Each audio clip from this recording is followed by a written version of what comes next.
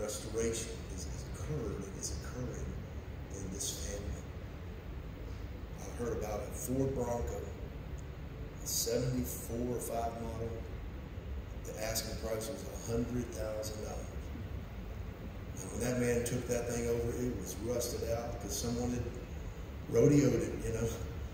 And our lives get rodeoed. I mean, we get ridden hard to put up wet sometimes. I mean, that's just how it is in life, you know. But God comes in and restores. And so I want you to think of value increased beyond what was before. More valuable. And then the Bible says that children are a reward from God. And I want you to possess this today. I want you to really personalize this. A reward is something you get for doing something, achieving something, and being willing to go through the process of restoration. And God says, I'm going to reward that. And thus we have another Tooley girl. Is there room in the world for two? Ruthie June? Can we really handle 2 of you? But I'm really proud of Ruthie June. I've watched her since she was brought into the world. And I'll never forget certain images when our school was in operation. Some of these kids coming in. I'll never forget when Ruthie would lead the morning devotion and say a wonderful prayer for all the people, all the kids and the staff. Beautiful, beautiful formation of your life. So, May 18th, 2021. Y'all remember then? Kind of turbulent times, kind of challenging. But this little girl was born to manifested the birth in Josh and Amanda's lives and in Ruthie June's life. And everything from God comes with a promise. So 127 Psalm. Now listen to this. It says, unless the Lord builds a house, they labor in vain that build it. Unless the Lord protects a city, guarding it with sentries will do no good.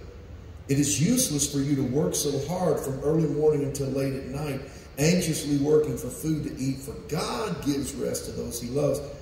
And we're applying this parentally. You know, it's futile to, get up and earn money and put your kid in every program and have them at every practice and every rehearsal and get them involved in everything that we do these days if God's not the one building it, So we don't want to waste our time. He said, children are a gift from God or a reward. The King James Bible says children are a heritage from God. It's God's heritage. It's not even our own heritage. Children are a gift from God. They are a reward from him. Children born to a young man, we'll call you young, Josh, are like arrows in a warrior's hands. How joyful is the man and woman whose quiver is full of them. They will not be put to shame when they're confronted by the accusers. And so when somebody says, well, what about this and what about that? Just say, hey, stand still and let us shoot you with one of our arrows, right? So I want you to think about the challenge, because with life comes promise, then problem, and then power. Jesus said, in this world you have trouble and problems, but I have overcome the world, I promise. And they said, my authority I give to you. That's the power. So as she grows up, you need to think about the promise we know is there. And there's going to be problems. There's going to be times, Amanda, you're just going to strangle her. Don't strangle her. Let her live. Because she'll go through the problem, and then the promise, the power will kick in, and she can fulfill the promise. Now, I try to exhaust thoughts and everything about speaking over a child's life. Now, this was pretty easy because I just thought about her name. But I just felt a little witness about this. Her name is Willow. Willow Jade. We're going to call her Willow? All right. And again, this is not, it didn't take me long to get here in my mind, but I want you to think about this. Because the Bible puts emphasis on names. In fact, we're saved by a name. I want you to think about that. Jesus saved us, but all you got to do is speak his name. God's into names. He even told them what to name Jesus. They would name kids that were crippled or born with a defect. They would name them for that.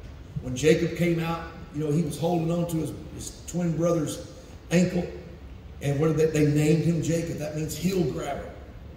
Names are important in the Bible. And so this didn't take a long time. But there's a verse in the Bible. And I'm just asking God to let us speak this over her life today. There was a verse in the Bible. Times didn't go well for the people of God. And David writes about this, and he says, we hung our hearts on the willows.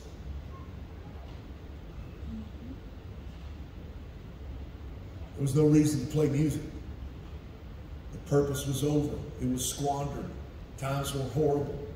So we took our praise, you know, our worship methods, and we just hung them on the willow trees. But there was a time that they went back and they got them. And they sang and worshiped again. And I just felt to speak over this lady, this young lady, this female, that she's going to be one that can sustain things that people are giving up on, things that people think they don't need anymore, and keep it ready to go for when they come back and say, give me my heart back. I feel like singing. I feel like worshiping God. So we want her to be strong in her convictions. We don't want her to let the harps fall to the ground and get out of tune.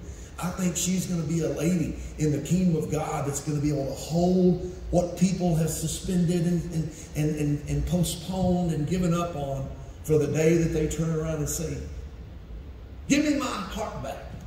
And it'll be in tune. It'll be in place, ready to go. I mean, that's just my tissue. But I think it's got a lot of purpose. We hung our harps on the willow trees. And then there came a time when they went back. Can I have my heart, please? So would you stand and let's declare.